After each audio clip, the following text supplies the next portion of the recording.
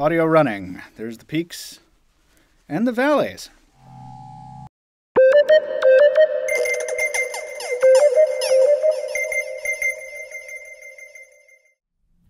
Happy Friday, everyone. It's Michael Fisher with Pocketnow, here with a recap of everything that's happened on the editorial and feature side of Pocketnow.com in the past week. And because the Pocketnow Daily is on temporary hiatus while Jaime Rivera is in Barcelona, we'll cover a few news items as well. It's been a busy week leading up to MWC 2014, so let's get to it. This is the Pocketnow Roundup.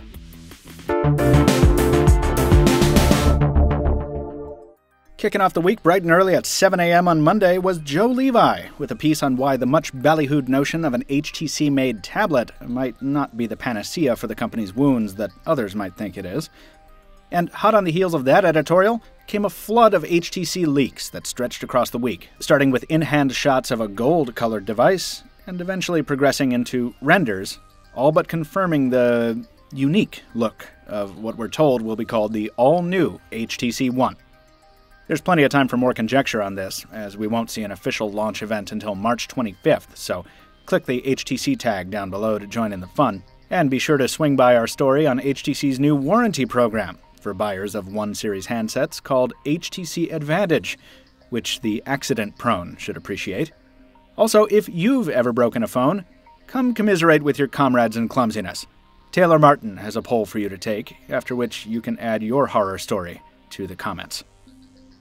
Speaking of Taylor Martin, our North Carolina-based senior editor finally took delivery on Nokia's Lumia Icon this week. You've probably seen his rather epic unboxing, or if you will, uncasing, here on YouTube, and we've since seen a couple comparisons, with a full review coming quite soon. While you wait, Adam Dowd has a think piece on just why one of the biggest rumors of the week, Android apps running on Windows Phone, is a bad idea, calling the proposed solution a possible short-term gain, but ultimately a long-term loss for the platform. Speaking of Android and Windows Phone, the Nokia-X, the erstwhile Nokia Normandy, is almost certainly making its debut at MWC, if you believe the big green X in its event invitation. But the story doesn't stop there. Rumors of the Android-powered Nokia phone's apparent low price point have incensed Joe Levi, who employs a lot of exclamation points in his recent editorial to explain why this is not a good idea. Add in his appearance on this week's Pocketnow Weekly podcast and his 2 video tutorials on printing documents from your phone and Google's new voice interface enhancements, and our Android guy might win the award for most prolific editor of the week. But that doesn't mean the rest of us weren't having any fun. Can you guess which smartphone took these photos? If you can, congratulations. You've got a sharper eye than 96% of commenters in our second monthly smartphone guessing game, published on Monday.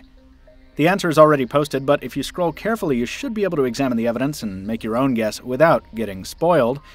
And judging from the success rate in the comments, we're happy to say you should prepare to be surprised.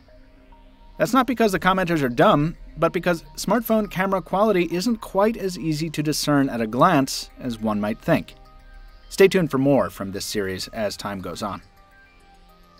And to round out the last week of pre-MWC editorials, I contributed a brief piece on why we'd like to see more Sony smartphones this year, and also one bemoaning the lack of saltwater-resistant devices on this blue planet of ours, while Joe Levi couldn't quite put the pen down, and he kicked out one last piece, this time on LG and its G2 Mini.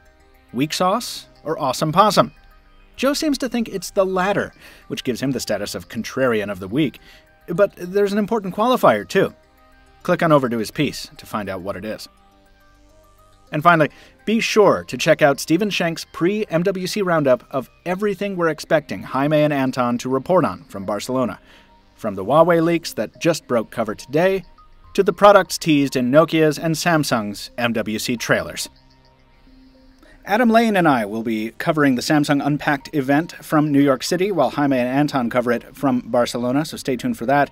But there is much more mobile news happening both before and after the Galaxy S5 announcement in the run-up to the world's largest mobile technology trade show. Keep it locked to Pocketnow's MWC hub so you stay on top of all that. Be sure and follow us on social media and in the links at the description below. And there's also a like button down there. Please click it if you did enjoy this video.